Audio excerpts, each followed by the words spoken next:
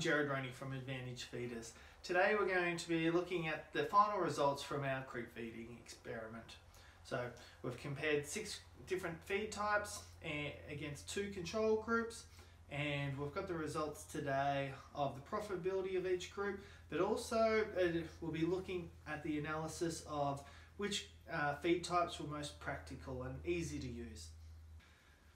The primary reason behind this experiment is that we've had the creep panels on the market, allowing farmers to creep feed their lambs for 10 years now, and through the whole time farmers have been asking us what feed to use, which one's most profitable, which one works easiest. So that are some of the real questions we've been really trying to get to the bottom of. And as far as we can see, and we've done a lot of searching on the internet, no trial has ever been done really comparing feed types in a creep feeding setting, both in lambs and in cattle actually. So we're really happy to be able to share these results. Before we look at the results, we're going to discuss the challenges that we have. Probably the primary one is consistent feed flow. So through creep feeding, it's often coldest and wettest time of year, and just the natural humidity can make feeds stop flowing, I suppose, or really cause them to bridge a little bit. So we had a range of different feed types, and probably the one hassle we had was feed type 6. So that was the 80% cracked grain, 20% high protein pellet. And when we had some really driving windy weather, the high protein pellets really swelled up and stopped the flow. So that happened once through the 11-week trial. Another observation is that the commercial cracked grain mixes, that's being like the ones made up of corn, barley, wheat and protein ingredients, didn't flow as well as the whole wheat, cracked wheat and pellet feed varieties. So it meant that we wouldn't want to be viewing feeders any less frequently than on a weekly basis, because just with the feed flow kind of slowing. So on a weekly basis, those ones we definitely had to put our finger in or another object in to free up where they were licking out of. Feed flow varied between each type of feed. So when the lambs were 6 to 7 weeks of age and their intake started hitting that 200 grams a day, we had to start using the adjusters on the feeder, being the upper and lower adjuster, to start restricting intake so that they wouldn't overconsume. So every feed was a bit different. So the straight wheat was the hardest one to control, so we had to really wind the adjusters back. And at the end of the trial, and those familiar with our feeders, we had the upper and lower adjuster at hole 3, so they were 15 millimeters depth of feed flowing through, and they're putting their tongue into a 15 millimeter groove. So wheat was definitely the hardest one to control, and even at the end of the trial at that setting, they did reach 250 grams a day average. So that's one thing to note, and it is important to record how much they are eating over time, because through the trial we found that it did really change over time. So we had to just on a weekly basis just check what the intake was and adjust the feeders when that intake was a bit higher than what we wanted.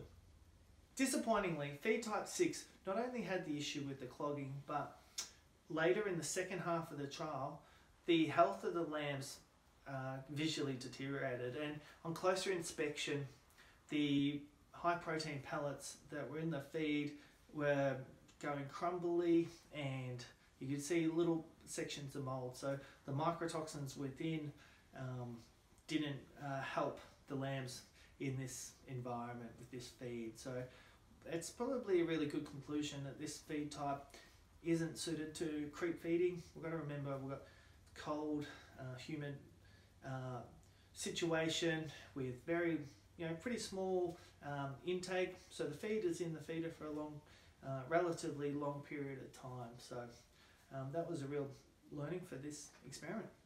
Just before we get to the results, we've got to make the observation about the variability between each group. So the main variable is the lamb survival in each group. Some groups had better survival, which means that the ewes are sharing the milk over 2 lambs, compared to the groups that had the lesser survival and with more single lambs on their mother having more milk. So that's probably the biggest variable. The other one is just obviously we've done our best to set up each group on pastures that are identical as possible, but when you've got 8 groups and they move to a different pasture and then you need another 8 pastures, it adds an extra variable. And so we've done our best to be as close pasture type in each group, but that's one thing to keep in mind when we're looking through the results. The first result we'll look at is feed conversion. So every feed has a different price, and that's somewhat correlated to the feed conversion. However, we'll go through them individually. So the whole wheat had a feed conversion of 6:1. The cracked wheat had quite a good feed conversion at 3.7:1. The Ridley cracked grain mix had a conversion of 3.7:1, and likewise the Ridley lamb finishing pellet with the wheat, also 3.7:1, and the best result in this trial was the Reed stock feed cracked grain mix that had a 2.5:1 feed conversion. What's really pleasing overall, that average across all the groups, the feed conversion was 3.3:1. So they all had a very good feed conversion overall. The next set of results we'll look at is the average daily weight gain above the control groups. So how much faster they're growing than the control groups. Both the wheat and the cracked wheat group were growing 55 grams per day above the control group. The Ridley cracked grain mix were growing 44 grams per day above the control group. The Ridley commercial lamb finishing pellets mixed with the wheat, they were growing 56 grams per day above the control group, and the Reed stock feeds cracked grain mix were growing 59 grams per day above the control group. So when we average those 5 groups out, it works out to be 53 grams per day. So a really solid improvement on the control group.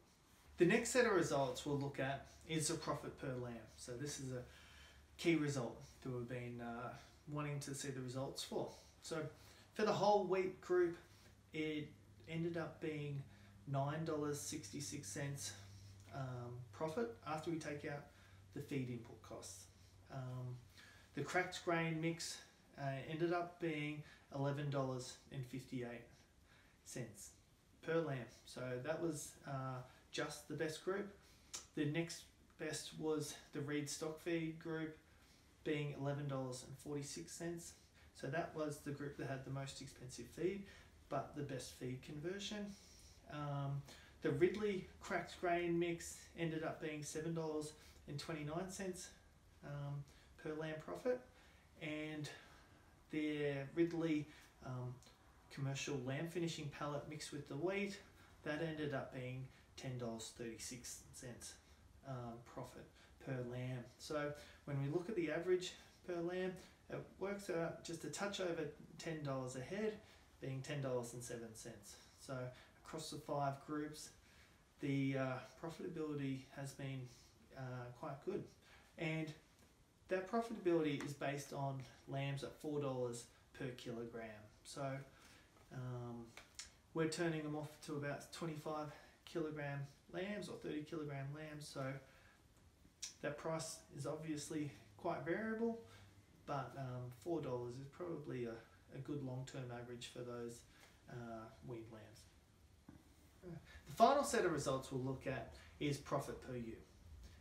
We discussed earlier about how we had different amount of lamb survival in each group. So each group started with equal amount of twins and a few triplets in each group. However, the results at marking were a bit variable. So this is quite an important measure to look at. So in the whole wheat group, the profit was $16 per ewe after we take out the feed costs. The cracked wheat group was $17.91. The Reed cracked grain mix was $17.58 per ewe. The Ridley cracked grain mix was $12.58, and the Ridley pallet mixed with the wheat group, that was a touch better, being $17.59 per ewe, with the average being $16.41. So again, yeah, really good results with lamb at $4 per kilogram. I'd like to address a lot of the questions that we had going into the trial, and one of the key ones was, how much protein do we need in a creep feed to give us great results? And in the first video we talked about how some of the feeds vary in protein from 14 to 18%, and that the pasture is likely to be about 25%, and the mother's milk is going to have high protein as well. So is it important? And what we found in the different feed types is that it didn't seem to be important at all, because the lambs are still getting a lot of protein from their mother and from the pasture. Another question we had was, did making the starch more available through cracking or feeding pellets, was that gonna lead to more profit? And while it hasn't led to a lot more profit, what has been the key takeaway is the feed conversion is much better. So when we look at the whole wheat, that had a feed conversion of 6:1, whereas the other 4 groups that had cracked grain or made up of pellets, they had a feed conversion averaging about 3. So that was really quite interesting. Another question we had was, in the groups that had whole wheat, was that going to bypass the rumen and effectively be wasted? And what's been really pleasing, and even in those groups that had the whole wheat, it was very, very difficult to find any whole grains in the dung. So the digestion of those whole wheats has been really quite good. Another question we had was, would barley be a good substitute instead of wheat? And it really depends on the price of both commodities. When we started the trial, both feeds were very close in price. So per megajoule and per kilogram of starch, wheat worked out cheaper, but things have changed quite a bit and look like changing going into harvest here. So barley is definitely a viable option, and a lot of farmers use this feed source, and with the starch content of about 65%, that is a little bit more than the commercial cracked grain mixes we've used and the pellet grain mix we've used as well. So it will have adequate starch to really drive that rumen development. Another question we have is, what impact will a changing lamb price have on the profitability of creep feeding? And what we've done with plugging the numbers, and in our report at the end we'll have a matrix with varying prices for each feed type to show what profit is generated. But just overall, of the 5 groups, if we drop lamb as low as $3 a kilogram, it comes out at $6 per lamb profit, and if we increase it to $5 a kilogram, it raises from $10 a lamb to $14 a lamb. So it has a bit of an impact on profit, but even when prices decrease quite a lot, it is still quite a profitable exercise. The final question we had was, what difference will changing feed prices have on the profitability of creep feeding? So again, in the trial report, we'll have a matrix of feed prices, and they will generate different profits. So you can see the answer to this in front of you, but just briefly, going into the trial, I felt feed prices were above average or historical averages, and they have come down quite a long way with the main components, potentially barley and wheat reducing significantly in prices. But if we just drop feed prices by 10%, that adds 60 cents per lamb profitability in this trial. I'd like to acknowledge some of the key people and companies that have contributed to this experiment. First being Phil Stowe, who's a local farmer to Ballarat, who was generous enough to go the effort of cracking the wheat for the trial. We had two feed companies, being Reed Stock Feeds and Ridley Stock Feeds, donate their feeds for those particular groups, so much appreciated. And we had Jess Revel from Ruminant Livestock Services, who formulated the rations for the cracked grain mixes. So really like to thank those guys. In conclusion, I think it's fair to say that the things that are easy on our farm get done well, and the things that aren't as easy and have more steps and more time dependent don't get done as well. So when that comes to choosing a creep feed, some of the considerations that have been really important for us is what's easy to buy, what's easy to store, what's easy to get from our storage into the feeders. Another factor is for us, if we don't eat as much creep feed and we've got a residual, how do we use that? Will it keep to the following year? And then the final one that's pretty important for us as well is if we're not hitting marketable weight and moving lambs into a feedlot to finish, is that feedlot ration going to be consistent with what they were creep fed with? Because if it is, it's going to lead to better intake early on in that feedlot. Well, it's been very pleasing to see that regardless of the creep feed used within the trial, all groups have had a great result. If you've got any further questions, please feel free to contact us.